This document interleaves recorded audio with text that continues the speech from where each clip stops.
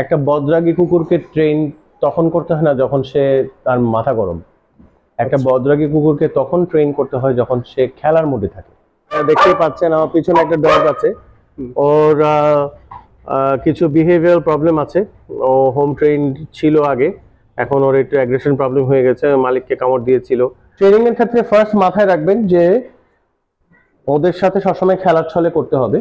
আচ্ছা আচ্ছা, পজিটিভ একটা এনার্জি সবসময় দিতে হবে। আচ্ছা আচ্ছা, এবং সবসময় মনে রাখবেন যে ও যাতে জিনিসটাকে একসেপ্ট করে না, আমরা ওকে জোর করে করবো না। এই পাপিস গুলো কার? এটা কি আপনার? না, বেসিক্যালি পাপিগুলো আমার একটা কাজিনের, কিন্তু ও এখানে থাকে না, ও বিদেশে পড়াশোনা করে। আচ্ছা আচ্ছা, তো আমার এখানে যারা ডগ হ্যান্ডলাররা আছে তারা এখানে আছে, ওকে দেখাশোনা করে কুকুরগুলাকে। আমি এসে এসে মাঝে মাঝে ফলো আপ করি।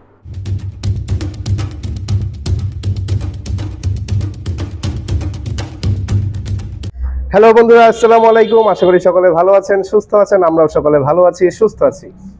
বন্ধুরা, আমি কিন্তু সবসময় ডগস নিয়ে ভিডিও করি আপনাদের জন্য। আপনারা দেখেন আমার ভিডিওতে আমি কখনো বিভিন্ন চ্যানেলে যাই, বিভিন্ন রকম ডগস ব্রিডস নিয়ে আমি কাজ করি, কিংবা বিভিন্ন চ্যানেলে আমি যাই, বিভিন্ন জায়গায় যাই, অ্যাটাক ভিডিও, পাপি সেল, বিভিন্ন ধরনের ভিডিও আমি করি।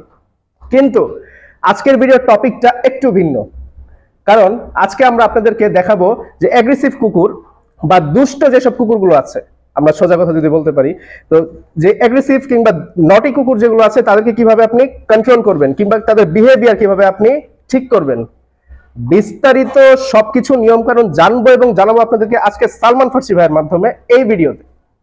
So welcome to Chowdhury 24 TV and welcome to আজকের অ্যানাদার ডগ ব্লগ। সো সম্পূর্ণ ভিডিওটি মনোযোগ সহকারে দেখতে থাকুন।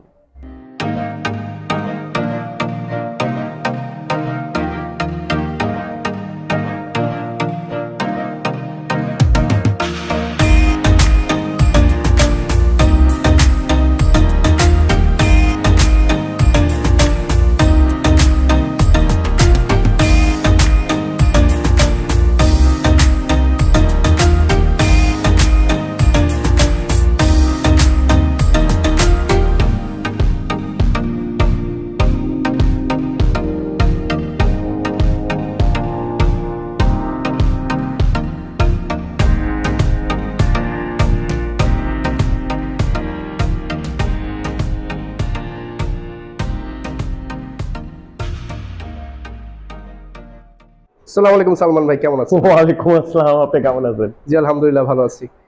তো ভাইয়া, আজকে আমরা চলে আসলাম দর্শকদেরকে নতুন একটি টপিক নিয়ে দর্শকদের মাঝে আলোচনা করার জন্য, যে অ্যাগ্রেসিভ কুকুর অনেক সময় আমাদের কপালে পড়ে যায়। হ্যাঁ, পরে তো। তো অ্যাগ্রেসিভ কুকুর বা নটি কুকুরদেরকে আমরা কিভাবে এদেরকে প্রশিক্ষণ বা ট্রেন আপ কিভাবে করব বা হ্যান্ডেল করব কিভাবে, তাদেরকে একটু বলবেন। আমি সবসময় যেটা বলি, এটা আমি এখনো বলবো, এটা হচ্ছে the key to train your dog is consistency। আচ্ছা আচ্ছা, একটা। দ্বিতীয়টা হচ্ছে একটা বদরাগী কুকুরকে ট্রেন তখন করতে হয় না যখন সে তার মাথা গরম।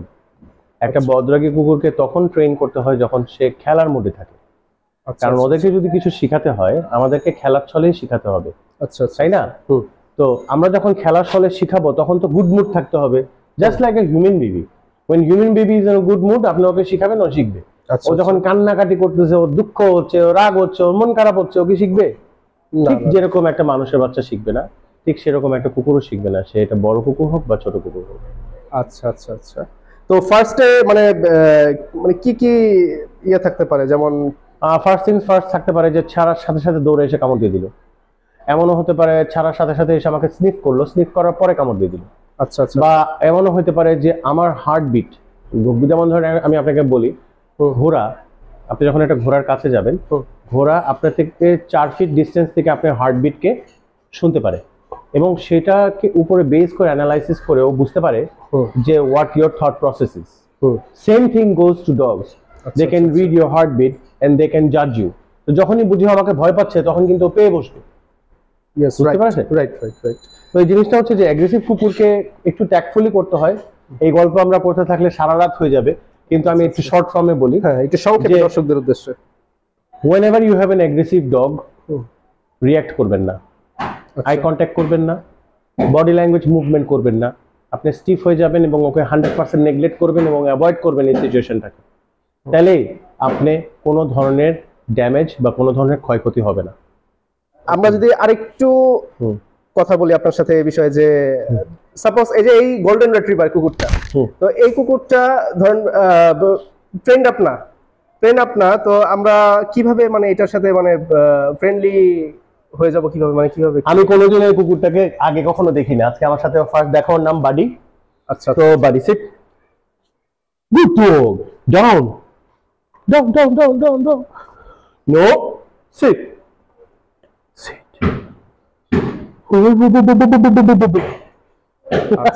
অনেক লোভী, অনেক লোভী। কিন্তু আজকে ওর সাথে আমার ফার্স্ট, আমি ওকে ট্রাই করে দেখলাম ও কতটুকু পারে। বেসিক্যালি আগে থেকে সিট পারতো, তো সিটটাই করতেছে, আর ট্রিটসটা খাওয়ার জন্য ওর মুখ কাঁপতেছে। আচ্ছা আচ্ছা, so basically this is a sign যে একটা ওয়ার্কিং ব্রিড, আর ওকে ট্রেন করলে খুব তাড়াতাড়ি ট্রেন হয়ে যাবে। আচ্ছা, এগুলো হচ্ছে সিম্পটম। আচ্ছা, তো ট্রেনের ক্ষেত্রে আমরা কোন কোন জিনিসটা সবার আগে মাথায় রাখবো? ট্রেনিং এর ক্ষেত্রে ফার্স্ট মাথায় রাখবেন যে ওদের সাথে সবসময় খেলার ছলে করতে হবে। আচ্ছা আচ্ছা, পজিটিভ একটা এনার্জি সবসময় দিতে হবে। আচ্ছা আচ্ছা, এবং সবসময় মনে রাখবেন যে ও যাতে জিনিসটাকে একসেপ্ট করে নেয়, আমরা ওকে জোর করে করবো না। হ্যাঁ, ও যাতে জিনিসটাকে একসেপ্ট করে নেয়, জিনিসটাকে গ্রহণ করে নেয়, এবং তাহলে ওই জিনিসটাকে আবার কনসিস্টেন্সি, যেটা বললাম কনসিস্টেন্সি, নো। আচ্ছা আচ্ছা।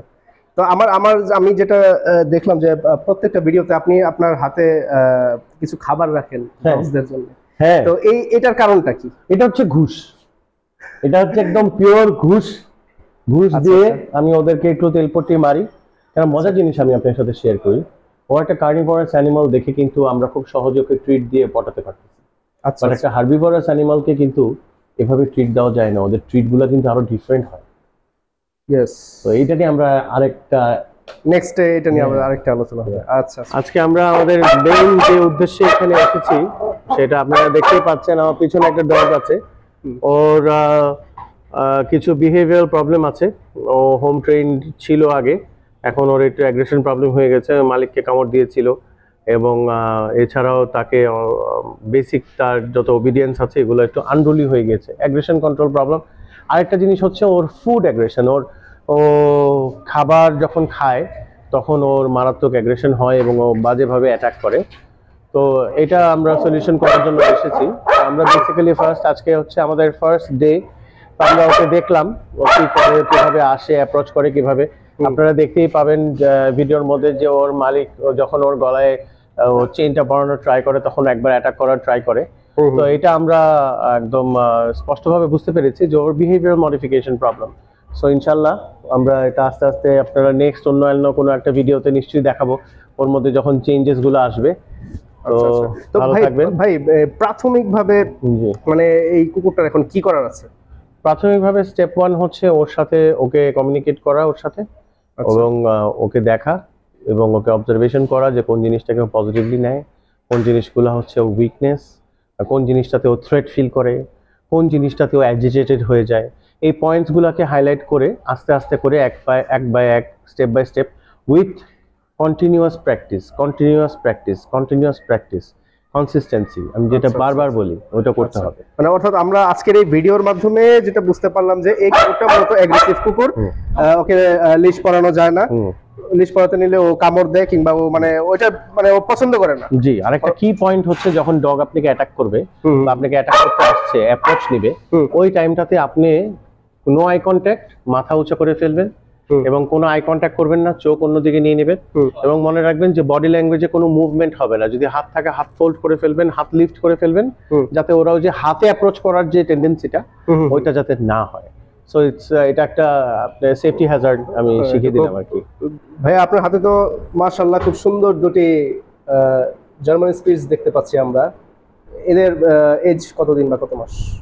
স্পিটস আসলে জার্মান হয় না, ওরা জাপানিজ হয়, আর এরা হচ্ছে মিক্সড ব্রিড। এরা mixed breed of Lhasa and Spitz. So German Spitz তো আমরা আরো অন্যান্য ভিডিওতে আমরা জার্মান স্পিটস দর্শকদেরকে দেখাই আমরা যে বিভিন্ন দোকানে বা বিভিন্ন জায়গায়। আপনি কাইন্ডলি একটু গুগল সার্চ করে নেবেন। জার্মান স্পিটস হয় না সাধারণত, আমরা ওই শিক্ষাটা পাইনি। এখন এটাকে নতুন করে মডিফাই করে তো আর করা যাচ্ছে না, তো জাপানিজ স্পিটসই বলি আর কি। আচ্ছা আচ্ছা আচ্ছা, জাপানিজ স্পিটস, তো জার্মান স্পিটস হয় না। জি আচ্ছা আচ্ছা, তো এটা কি মিক্স? জি, মিক্স ব্রিড। একটা হচ্ছে লাসা অ্যাপসো আর একটা হচ্ছে স্পিটস। মিক্সড ব্রিডেরই বাচ্চা। আচ্ছা আচ্ছা, এদের এজ কতদিন? ওরা এখন এক্স্যাক্টলি অ্যারাউন্ড 2 মান্থস। আচ্ছা আচ্ছা, 2 মাস বয়স। জি। আচ্ছা, তো এর মানে খাবার হ্যাবিট কি কি আছে? ওরা চিকেন খায়, ওরা নর্মাল ধরনের ফুড খায়, আর আপনার ডগ ফুড দিলে ডগ ফুডও দেওয়া যাবে। ওরা এখনো সব ছোটখাটো নরম নরম খাবারে অভ্যস্ত, এখনো শক্ত খাবারে যায়নি। আচ্ছা আচ্ছা আচ্ছা, এগুলো কি সেল হবে? জি, এগুলো বিক্রি হবে। আচ্ছা বন্ধুরা দেখতে পাচ্ছেন, তো আমরা কি প্রাইসটা কি জানতে পারবো? হ্যাঁ, যেগুলো কান খাড়া ওগুলো 20, আর যেগুলো ফ্লপি ইয়ার্স ওগুলো 25। আচ্ছা আচ্ছা আচ্ছা, এই পাপিস গুলোর যদি আমরা টেক কেয়ারের বিষয়ে আসি, কিভাবে টেক কেয়ার করা হয় এদেরকে? ও প্রত্যেক সকালবেলা খাবে, খাওয়ার পর পটি করবে, পটি করার পরে ওদের গ্রুমিং হবে, গ্রুমিং হওয়ার পরে ওরা ন্যাপ করবে, ন্যাপ করার পরে উঠবে, আবার পটি করবে। সো টেক কেয়ারটা এখন এভরি 2-3 আওয়ার্স ফলো আপ করতে হয় এই বয়সটাতে। প্রত্যেক 2-3 ঘন্টা পর পর ফলো আপ করলে ওদের হেলথ ফিটনেস ভালো থাকে, ওরা হাইজেনিক অ্যান্ড পরিষ্কার থাকে। আর হাইজেনিক আর পরিষ্কার থাকলে বেসিক্যালি অসুস্থ হয় না, পাতলা পায়খানা হয় না, পেট খারাপ হয় না, বদহজম হয় না, বমি হয় না, পাপি হেলদি থাকে, ওইটাই ইম্পর্টেন্ট। তো এই পাপিস গুলো কার, এটা কি আপনার? এগুলো না, বেসিক্যালি পাপিগুলো আমার একটা কাজিনের, কিন্তু ও এখানে থাকে না, ও বিদেশে পড়াশোনা করে। আচ্ছা আচ্ছা, তো আমার এখানে যারা ডগ হ্যান্ডলাররা আছে তারা এখানে আছে, ওকে দেখাশোনা করে কুকুরগুলাকে। আমি এসে এসে মাঝে মাঝে ফলো আপ করি। আচ্ছা আচ্ছা আচ্ছা আচ্ছা, তো প্রাইসটা আরেকবার একটু বলবেন দর্শকদের।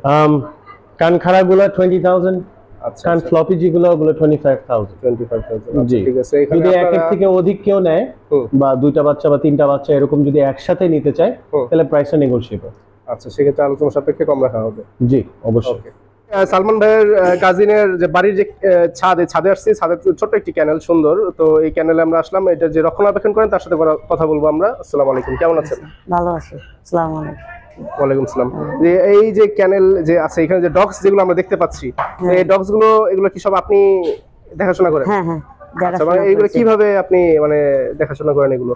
এটা আপনাদের ছোট থাকতে আমি এটারে বড় করছি, খাওয়াইছি, পানি দিছি, পরিষ্কার করছি। আচ্ছা আচ্ছা আচ্ছা, এখন দিনে রাত্রে একটু চিল্লানি শুনলে দায়া আসছি। আমাদের আপায় আসছিল, আপায় ফোন দিছে, দেখেন ওরা বাপলা পাইন চিল্লাচিল্লি করে কেন, সেই জন্য আমি আবার রাত্রে ওইটা দেখছি।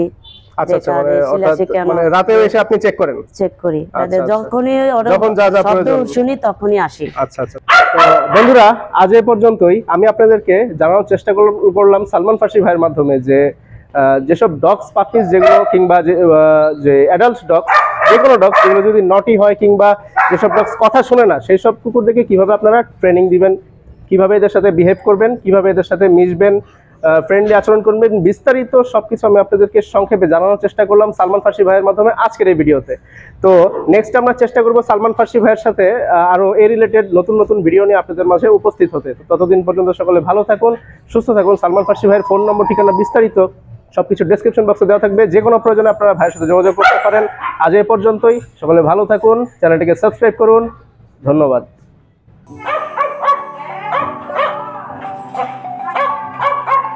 এই যে আমাদের সুফি দেওয়ান পাখি নিচে নামতেছে।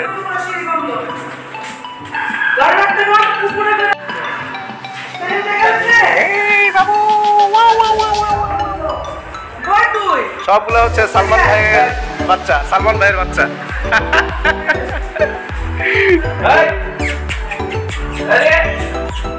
হ্যালো বন্ধুরা, আসসালামু আলাইকুম। আশা করি সকলে ভালো আছেন, সুস্থ আছেন। আমরাও সকলে ভালো আছি, সুস্থ আছি। দেখছেন স্টুপিড একটা, দেখছেন কারা দেখছেন?